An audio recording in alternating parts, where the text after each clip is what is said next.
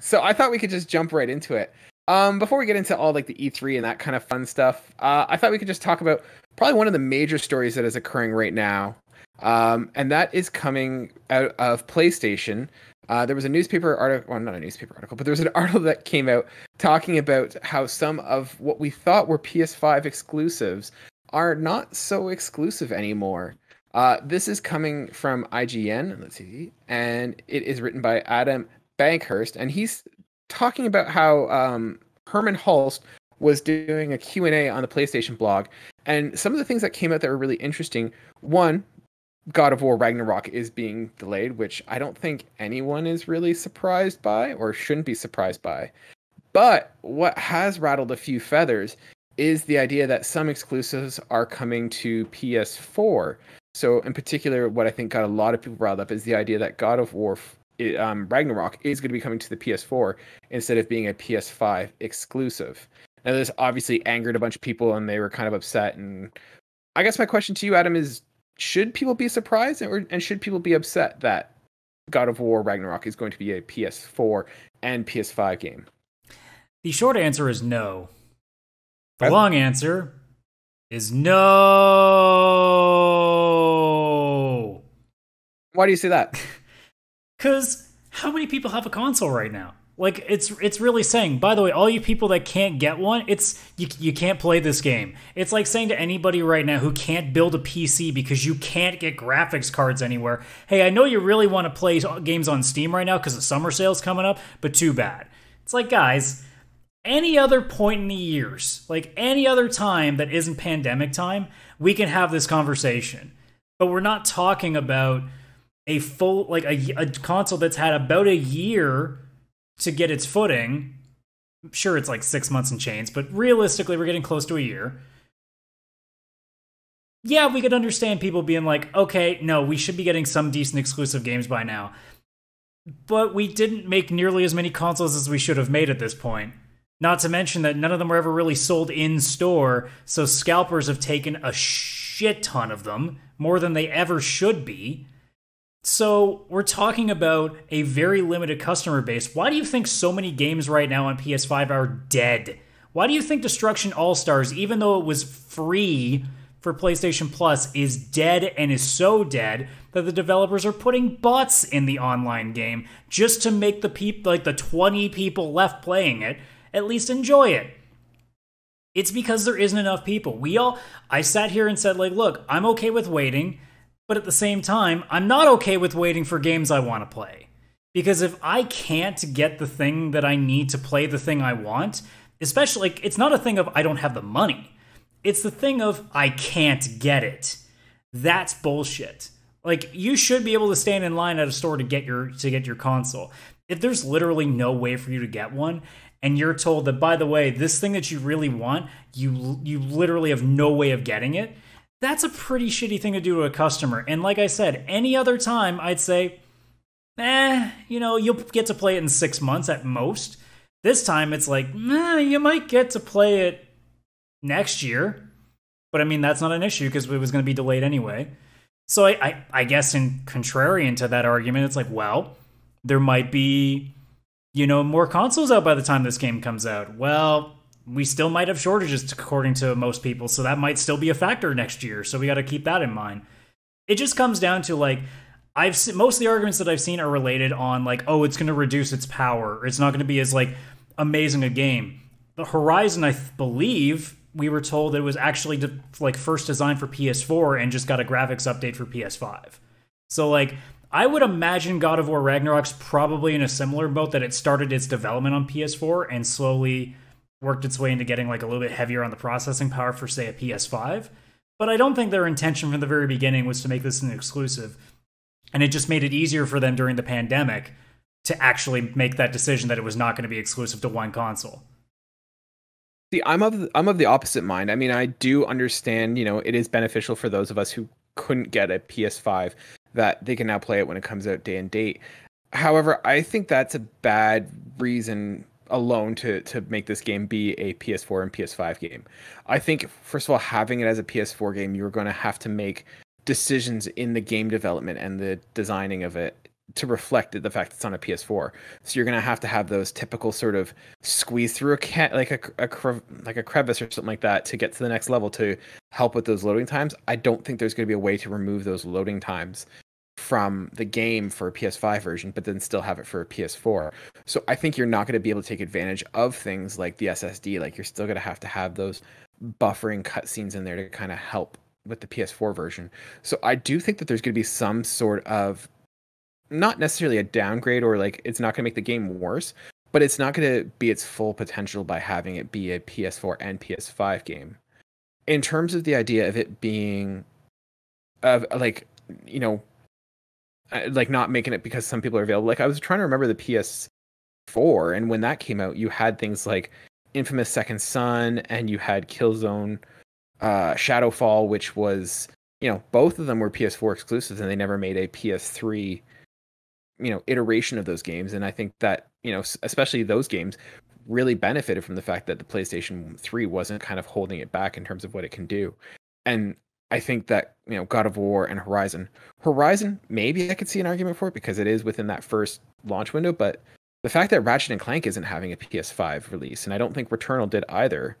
Demon Souls didn't either. It was pretty much just Miles Morales, and God of War and Horizon are the ones that have been confirmed. Well, you notice the trend in there. Then it's all like the biggest ones. They're trying to get the most at launch, whereas you're talking Demon Souls, which is a very hardcore niche. You're talking Returnal, which is a new IP. And you're talking Ratchet, which, let's be honest, that game was specifically designed with the SSD in mind.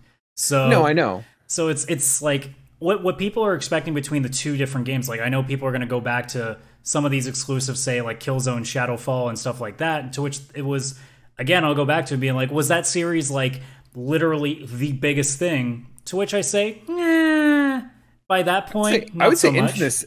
I would say Infamous at that point was like, I would say, you know, at the end of the PS3, Infamous was one of the big franchises. You had Uncharted, you had Last of Us, and I would say Infamous was probably the third one there.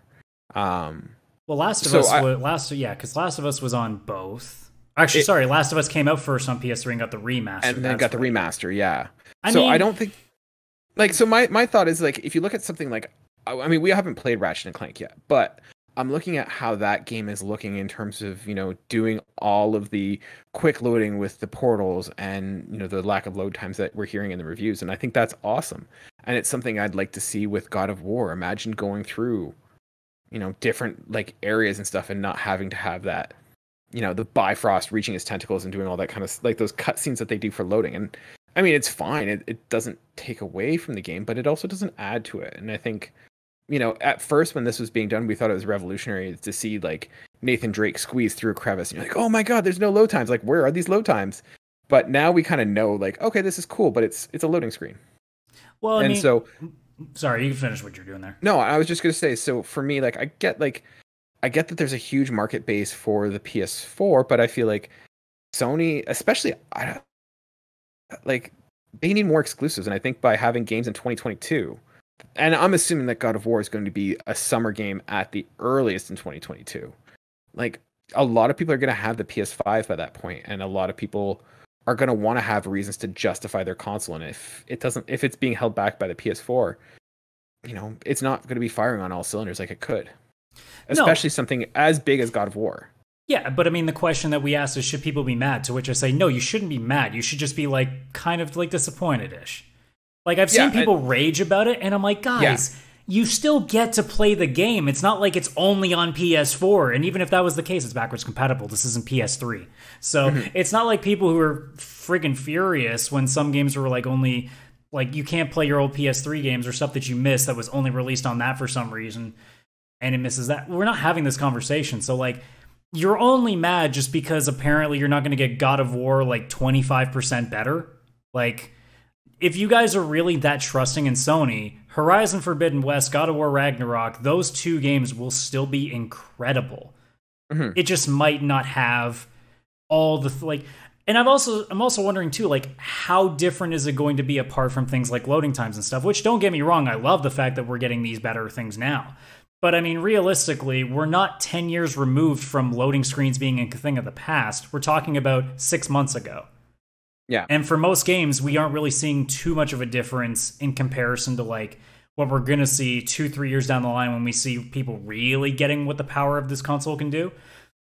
So we're talking about things that, quite frankly, we aren't even accustomed to yet. So I'm more just like, I'm not that annoyed by it. I mean, I'm more just like, I'm okay that everybody gets to play games, and I'm more going to take the side of the majority of fans that get the chance to play these games, because in a time like this, and like I said, this is only a pandemic thing. If this was a normal year, we'd probably have a much different conversation on this, or at least I would. I'd still be like, hey guys, don't rage over it, but I'd also be like, hey Sony, like, you're going to put all of your major franchises on everything here, you're going to actually have one that really sets you apart from Xbox. But because we're in this such an anomaly of a couple of years right now, I'm willing to be like, dude, do whatever you got to do to keep as many people happy right now, because I think people are looking for something to smile about at this point. You know, it's kind of hard because you're making me feel like I'm like, you know, the entitled privilege kind of like top of my tower, being like, no, like you cannot play my games. I would say that wasn't my goal, but I mean, if it works to get you to come back to my side, you know what? I'll keep playing that card. Let's go. I guess for me, it's just like, I'm one trying to advocate that people should be raging and death threatening and everything like that. That's dumb. These are video games. Nothing matters about this. This is inconsequential. We're talking about basically media. Well, even my question, like, even if I was to respond to that being like, does it matter that it's going on PS4? My answer is still no, it doesn't matter. It's fine. The game will still be like an 8, 9, 10 out of 10. You're still going to love it, albeit unless something crazy happens. Please don't let me jinx this. But I mean, if everything's fine, we're still going to love the game, and we're not going to notice like a few going under a tree trunk to get through something, or like going through a little crevice. Like, you're not going to notice it because you're going to be too busy worrying about the next thing you get to throw an axe at, or the next giant metal robot that you get to friggin' take an arrow to. Like, we're not going to be thinking too hard about it, because most of the things that PS5, if it was exclusive, would be doing with this game are not nearly as transformative as we sometimes think it is, but it's all the little things that would add over time. I guess from my perspective, and I hear exactly what you're saying, is it going to matter? No. I mean, people, you know, talk about like Breath of the Wild and how amazing of a game that was. And that game was also released on the Wii U and the Switch. So like, I can see that argument, but I guess for me is that the messaging going into Sony is that, you know, we believe in it. We believe in iterations of consoles. We believe in like, you know, console generations, and you know, they had this whole talk of like, they're not doing backwards compatibility, they're not doing like, this is the next generation, and now that's changed in that, you know, you kind of do believe in transitioning between consoles. And so it's kind of, I don't know, it seems disingenuous to the people who did, you know, spend the money to get a next gen console hoping to get the benefits. And well, no offense though, but like, I feel like as a PS5 owner, like, it hasn't really been unlocked yet. Like, and I mean, it's also the choices of games that I'm playing. But like, in the 6 months that we've had, the big games that we've had release are Demon's Souls, Miles Morales, which was a PS4 game as well, Returnal, and Ratchet and Clank. And of those two, Demon's Souls, Returnal, and Ratchet were the only ones that are exclusive to PS5. At the same time, we're also less than a year into this console's life cycle, and there's still plenty of things that we have no idea that are coming yet. Mm-hmm. Definitely in the next 12 months, too, that are going to be really going nuts. Because, I mean, look, I get it, too. Like, I think we're both at this point where we get each other's side here. Yeah. It's just a matter of, like, which do you prefer over the other? And to me, I'm like, dude, like, I was fine. Like, I literally have the PS5 version of Watch Dogs Legion in my collection now, and I've been starting to tinker with that. It still wouldn't have made too much of a difference. Actually, that's a lie. I played the performance mode and the 30 frames mode. I hate 30 frames now. But you would still get 60 frames whether the game was specifically exclusive or not. And that's really the only thing that I'm too caring about right now. Like, as a guy who's never been big into PC gaming, believe me, PS5 games having 60 frames per second capability is actually life-changing. Anything else, like loading times, I can deal with a 2-second clip of me going through a friggin' cliff crevice if it means I get consistent 60 frames per second this entire way through. I'm fine with that. I'm cool. I can deal with it. Fair enough. It's just like, I heard what you said too about like, oh, well, Sony said they believed in generations. I'm like, yes, Sony probably believed in generations without a virus killing hundreds of thousands of people going on at the same time. So that's, I know it's going to sound like I keep using that excuse, but we don't have a precedent like this in the video game industry. What do you expect me to go to? I don't know. I feel like for stuff like, and I'll leave it at this, I feel like these decisions to go PS4, existed beyond the pandemic. Like I can't imagine that. Well, I mean, we were told not, at the very beginning that Ragnarok was supposed to be PS5 exclusive, so there had to be a reason as to why they changed their mind, right? Yeah. And I can only think of one thing. Like, what's it really going to be?